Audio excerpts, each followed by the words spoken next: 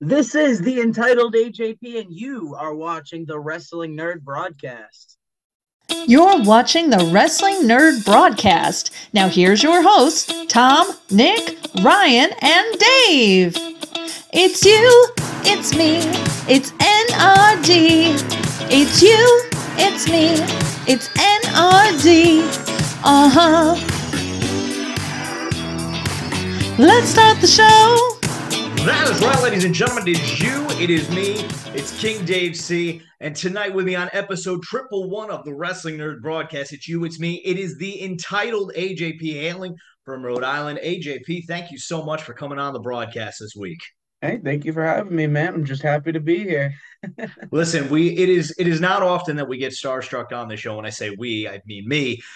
We've had legends on this show like Matt Cardona, Brian Myers, Buff Bagwell, but tonight we make history as the man who technically main evented night 2 of the Chris Jericho Rock and Wrestling Rager at Sea.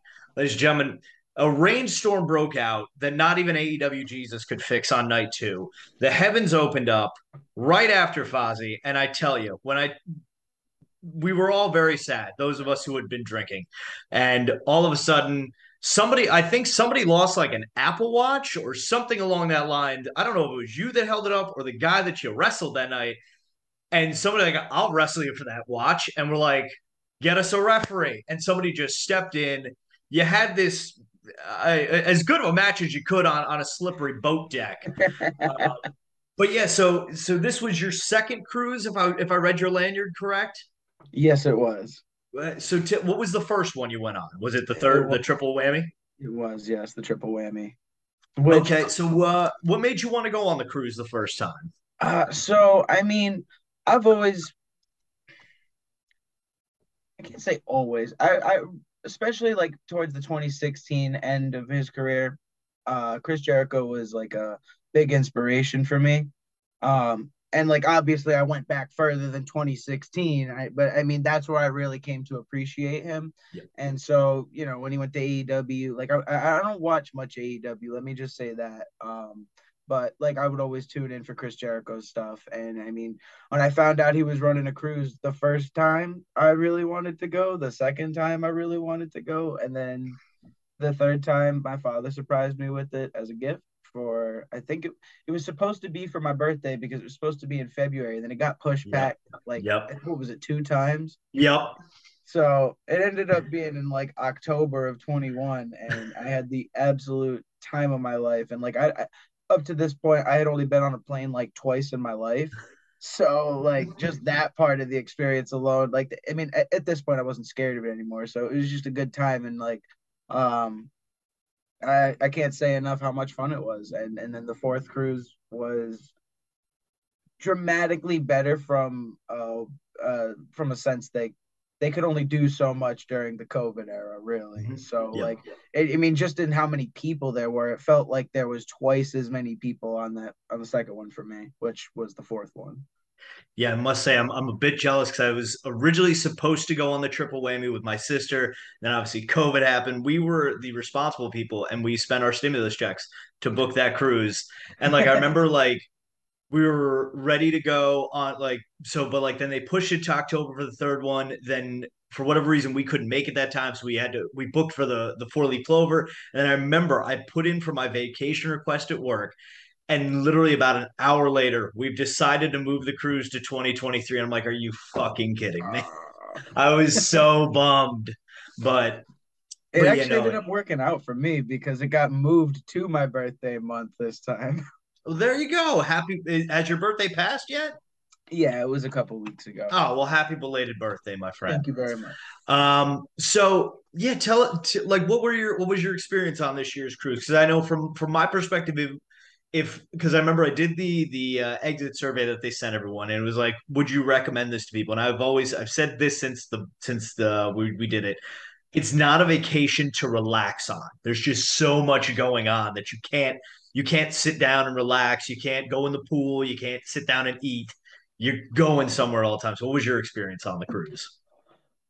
I guess more or less the same. The first time I found that I could relax a lot more, and I mean part of that was we actually made it to the Bahamas that time.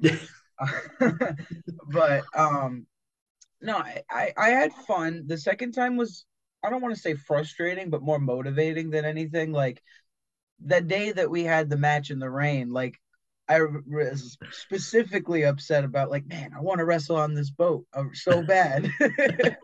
And I was just like, how can I make that happen? And of course, it hasn't been made to happen or anything, but that all came together very nicely. But to get back to the original question, it was motivating, but it was also still a lot of fun and in a good place for me because, like, where else do you get the perfect combination of wrestling and rock and roll? Yeah. Like, you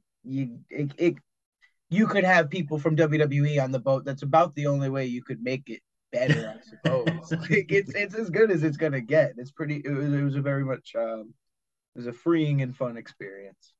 Yeah, I've compared it to like how WrestleCon is. I don't know if you've ever been fortunate enough to go to WrestleMania yet, but so I've been fortunate enough two times when it's been in at MetLife Stadium, and I did WrestleCon, like the whole WrestleCon and all that stuff the whole weekend. I did 9 events in 5 days, and when I tell you I was dead to the world the Wednesday after SmackDown, oh, I think I slept the entire day.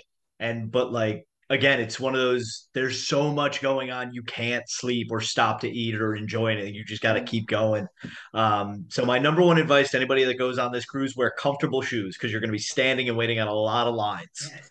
So, Yes. but yeah, fortunately, I remember to go back to the match you had in the rain, the main event of night two. I remember that breaks out, and as soon as it's over, you yell out your Instagram handle. And I remember my sister immediately goes, "Message him when we get back to land."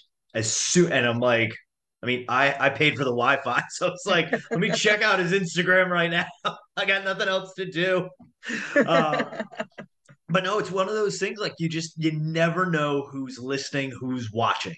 And here I got you on a YouTube channel. So of course, thank you for doing Thank you for having me, man. that. I'm very excited to do this. I'm glad something came out of that, you know? Exactly. If anything, you got on the Wrestling Nerd broadcast. And I don't know if it was because of your match, but the cruise vlog that we did is the highest viewed video that we've done. It's outdrawn Cardona, Myers, Buff Bagwell, my sister, her wedding video that we did on this broadcast, even that, you know. So Wow. you That's yeah, AJP draws money, ladies and gentlemen. So, to any promoters that are out there, he's taking bookings. Just saying. No, I'm not. I don't want to wrestle for you people. I didn't say Kidding, I please was. book me. Well, so speaking of your wrestling career, tell us how that got started. How long have you been in the business and whatnot? What made you want to become a wrestler? So that's a loaded question. We asked the We hard could hitting stuff here. There are multiple starting points because there's like my among other things I've compared it to. My wrestling career is a lot like Star Wars. Like, there's a lot of really good parts, but they're not canon. So, um, my dad. Well, the simple answer is my dad's always had a wrestling company. When I was really little, it was a backyard company. It was made out of mattresses and like wood and like the most dangerous, unsafe garbage you could imagine. But that then turned into buying a ring, and then certain trained wrestlers get into the mix, and then everybody gets better, and then we get a building, and we get kicked out of the backyard. We'll say that we've been kicked out of pretty much everywhere we've been because wrestling is not welcome in a lot of places. But so as the company's grown, I've both literally grown up as a human being, and I've also grown up as a wrestler. I've gotten to watch a lot of now my peers, then my mentors. Well, I guess they're still my mentors, but more my idols back then. Like, I got to see everything they did right and everything they did wrong, and it was a really big learning experience for me. And like, I talk about how Chris Jericho became important to me in 2016 and not sooner than that. And a lot of that has to do with I had WWE in my backyard. I wasn't really watching the TV stuff. My earliest memories of WWE wrestling was watching the 2006 DX DVD. and just like the worst stuff you could possibly watch at that age. And that's what I got into at the beginning. Triple H was my first favorite wrestler. So I want to say wrestling became like everybody's NWO moment, I guess, to compare it to that was CM Punk's pipe bomb for me. Okay. And so like I had been a Cena market up until that point, but that whole thing like changed wrestling to me. I was like, whoa, wait a minute. CM Punk is like the guy. Cena, what is this? What is wrestling? What is life? Like my whole perspective of it changed, and it just he really spoke to me in a way that I guess I didn't even appreciate until probably the last 2 or 3 years. I going back and thinking about it. It's just um I to make it back about me again. My dad was running a show, and there was these two guys that were having a feud, and they would keep one upping each other. Like they would take something they would say literally. Like there was a one of them was barred from ringside, so he opened up a bar at ringside, like selling booze, and Brilliant. it worked. There was a band from ringside come out playing Guitar Hero. That's great. So this week it was I want that little punk in a no DQ match right now. And here comes little AJ Punk dressed like CM Punk, of course. And I hated it for so long, but I go back and watch it a lot now because it amazes me to see how many things I got right being an untrained 10-year-old in a ring, like that I have to think about all the time now to get right. Like the things I have to try to do now, I was doing effortlessly at 10 years old. And I'm not saying I was the best wrestler in the world by any means, but like even then, I kind of, I'm saying this like it's an out of body experience now. I kind of showed what I had back then. And a couple years after that, I would do some practice shows. Um, Nothing that made any kind of air in any way, but at some point I pulled my dad aside and I was like, hey, I kind of want to take this serious a little bit. And I think I was about 13 at the time. Um, that led to like a short storyline with some carefully planned out matches. But again, they were pretty good for at that point an eighth grader. Like that's unheard of. Yep. You hear guys like Rey Mysterio, and I think there was I excuse me for not knowing their name, but I believe there's a Japanese female wrestler who also started really young that I can't for the life of me think of their name right now. Like, Mm-hmm. but you don't see the footage of that stuff. Yeah. Like if I get signed on TV, that's the first thing people are gonna find. you know um but again, and I say there's multiple starting points. Like when it was in a backyard, I would wrestle plush dolls. When it was the CM Punk phase, I was dressed as CM Punk. Then when I started taking it seriously, I became AJ Phoenix, which is what AJP stands for. And that's like I started as the one of the bad guys. The entitled thing is what I did right from the beginning. Being entitled was about it's my dad's company. This will all be mine someday. Okay. That was at its core what it meant. Over the years, it's the definition of being entitled. I mean, the definition of the word itself hasn't changed, but my definition for it and why I'm entitled has grown and changed. Like now at this point, I've been doing this almost 10 years, like seriously, professionally getting better. And I feel like I'm owed something. And there you go. Entitled. That's the only word for it. I love it. Speaking of entitled, you say you're a WWE fan, so I'm assuming you watched the Elimination Chamber last weekend. Oh man, yes, I did. So I would like since you mentioned how the pipe bomb is something that really brought you in, um, would you say that it's fair to say that this was almost this generation's kind of CM Punk, John Cena Money in the Bank 2011 match with Sammy and Roman? How everyone was just you had the perfect, you had the setting, the characters, everything was perfect.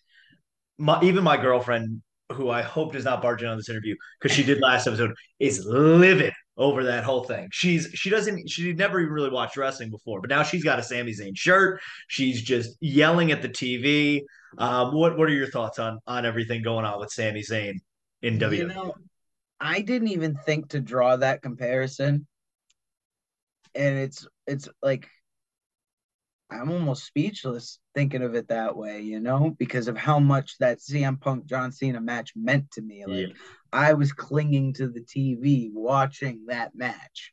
And this one, like, even though I've been doing this as long as I have and I see wrestling differently because of it, like glued to my phone watching that match. It was very, very well done. Like if you notice, like the first 5 minutes of that match, they didn't move. Yep. They didn't move. They fought over the crowd with facial expressions. Yep. That is a level of wrestling that I want to someday attain. Like that's incredible. That's like you said, Cena versus CM Punk. That's The Rock versus Hulk Hogan. Even though it wasn't necessarily like a geographical thing, it was Yep. more of a. I guess it was because Hulk Hogan wouldn't have gotten cheered like that anywhere else. Yeah, it's true. But again, yes, that comparison is 100% accurate. I enjoyed that match very much.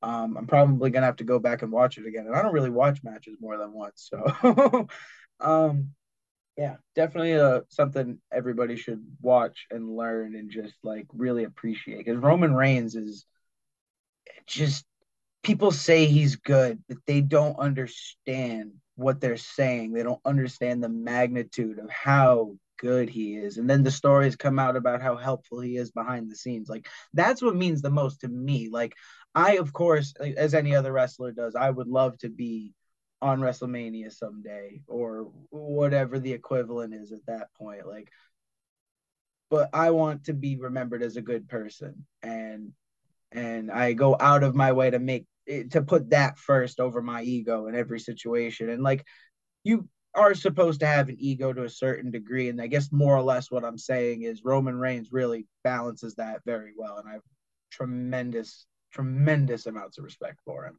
and Sami Zayn as well Mhm. because. He was the perfect antithesis for did I say that right? Antithesis, I think. Yeah, I think so. I Okay. only went to community college, so Me too, man. And I dropped out.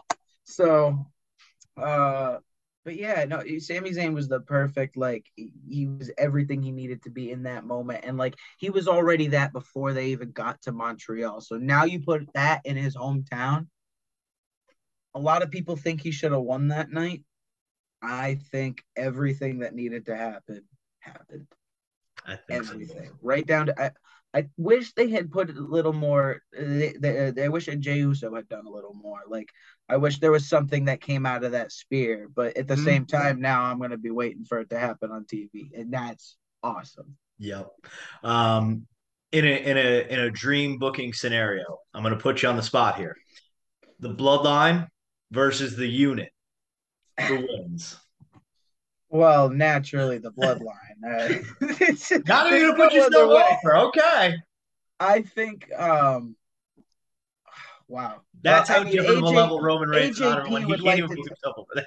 AJP would like to tell you that the unit would win that match, but Austin would like to remind you that this is real life and this is Roman Reigns and the Usos we're talking about, and I don't think there's any amount of politics in the world that could make that happen. Hey, you never know. Wrestling is pretty wild. I don't think anybody, when they saw Johnny Knoxville taking on Sami Zayn, that 10 months later, we would all be emotionally invested behind Sami Zayn, practically crying at our televisions. I So beg to differ. Just from that match with Johnny Knoxville was better than it had any right to be. it was. Like It cost me my loss in the predictions contest we had for the broadcast WrestleMania. And I was very mad. I'm like, they're not going to put Johnny Knoxville over Sami Zayn in this of match. course they would. What do you mean? I was just watching that very mad. So, um, but yeah. So, what do you have a list of goals or whatnot? So obviously, Bloodline versus Unit is a dream scenario. But do you have a list of goals or bucket list of any sort in your wrestling career? I've always kind of struggled with that because like I said, wrestling WWE was in my backyard. It wasn't actually WWE, let me say that, but it it's always been there. It's been something at different points in my life I've taken for granted because it's always been there. And so it's always been hard for me to have like tangible goals that I could like sit here and list for you. Now now that I've reached a certain point and I've blown my own expectations away and blown other people's expectations away or met them because I have a really good what's the word I'm looking for? Support system, something like that. I have a really good support system. So, what was the point I was trying to make with that? I just lost my train of thought. What was I just saying? You were talking about your goals and aspirations and Ah, outlook. yes. Okay. So, my goals. Let me just go back to that before I make the other point. um, gosh, I'm so sorry. It's okay. It's late. We all get it. Part of the reason that I'm losing my train of thought is because this overwhelms me so much to think about because wrestling's always been so good to me. Again, that's like I've always had pretty much anything I've wanted. For one, because my dad's a promoter, but for two, I've always worked hard for it, and it people hard work has been appreciated in my experience. It's not always the case. But for goals specifically, I guess now would be to uh get on some bigger level independent shows. I've been on Fight TV. I'm on IWTV regularly. I'm at the mark right now. Like I need to step up my game as far as like cardio and bodybuilding goes. I'm not the type of person that thinks they need to, be shredded, but I could definitely afford to hit the gym a little more. So once that happens, I definitely like to see myself in some bigger matches, in some bigger companies. But in that, one of my bigger goals is to always stay true to where I've come from. Like I love to believe that no matter where I go, I'll always be able to go home to an RWA show and have that available to me. My goals are to one day I really do want to run the company. I really do want to let it continue to grow in step with me as I feel as though it has my whole life. And if I get bigger than the company, I want the company to get bigger. And I'm not saying that I don't mean to assume too much. I'm not trying to say I'm already about to be bigger than the company. I don't mean to be pretentious. Just um, entitled. That's all. yes, of course. Um, and you know what? One of my biggest goals for sure is I want to open a school because I feel like there's so many good wrestling schools, but there's not enough good environments in those schools. Like they'll teach you how to wrestle, but like you don't see the I mean you might, but you don't really see like what those places do to some people. And I don't mean all of them because there are plenty of good ones that I haven't been to, but the ones that I see sometimes uh their students they they carry themselves like the preppy kids at school. And it's not because they're not as good as they say they are, but it's almost like they're too good for us. And it rubs off on I don't know how much that affects the fans. I've definitely seen our local guys get bigger reactions than them, and it seems to be because of that. But as far as the locker room side goes, like there's been a lot of tension because of that the way those guys carry themselves, and also like um they aren't wrong for how they see us entirely because at one point we were a backyard company and we were full of untrained wrestlers that could shouldn't call themselves wrestlers. And now that we're getting to a serious point with it, it we're able to take that honest look at it and be like, okay, like because now there's people below us in that same position, but it's important not to be the people that bullied us for so long. It's just kind of like leave it alone, let them be. I would infinitely prefer if wrestling wasn't so easy for everybody to get into, because a lot of people are gonna have lifelong injuries, possibly ruin their life because of something, and not even get more than 50 views on it. Yep. But on that same token, you can't save everybody. Kind of not my problem. I'd rather be the good guy. And to go back to me wanting to open a school, because I've been going on for a while here. I want to offer an inclusive environment for everybody that isn't pretentious about it, and I want it to be every bit as good as those places, but also be something everybody else, like something to write home about, something to say, like, you know what, I belong here and I want to be here and I want to represent this place, and other people want to come in and represent this place. And of course, I'd like to make a lot of money off of that too, but that's just part of the game. uh, as we start to wind down here, and I'll give you the floor to plug whatever you want in just a couple minutes. It was announced today that my local indie fed, Northeast Wrestling, is going to be having WrestleFest on March 11th. And one of the things I'm excited to see is to see Konosuke Takeshita. And it was announced that he's going to wrestle your fellow unit member in JT Dunn. Now, I'm just saying, you come on down to Connecticut there. It's not that far down a trip down 84. Maybe get in the corner of your unit member. I could talk to Mike Lombardi's promoter, Northeast Wrestling, see what we can do there. So I'm just saying, a nice little AJP run-in would make me pop like a kernel in the microwave. I'm just saying. So I will have to look into that and explore my options. just saying, we would love to see you Northeast Wrestling down here. But yeah, so this has been a lot of fun. So heads up, the episode is going to air this Tuesday. So if you have any bookings or whatnot this weekend, don't bother plugging them. But whatever, the floor is yours. Plug your Instagram, Twitter, whatever you want to plug. The floor is yours, my friend. Well, it's pretty simple. My Instagram, Facebook, Twitter, YouTube, Cash App, Venmo, and PayPal are all entitled AJP. If you want to pay my bills so I can get on TV quicker, I would greatly appreciate it. But if you can't do that, I will take a follow, a like, a subscribe, whatever you can spare. Thank you very much for having me on your show.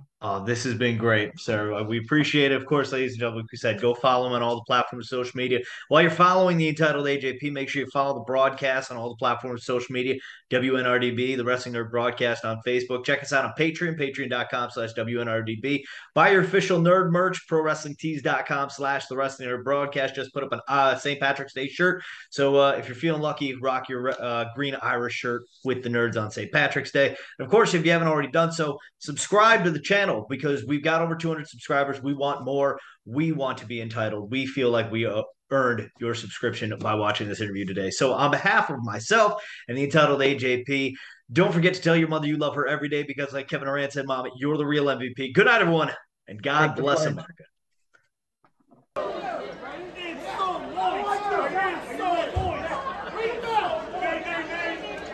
I like that hat! Work the leg! Work the leg.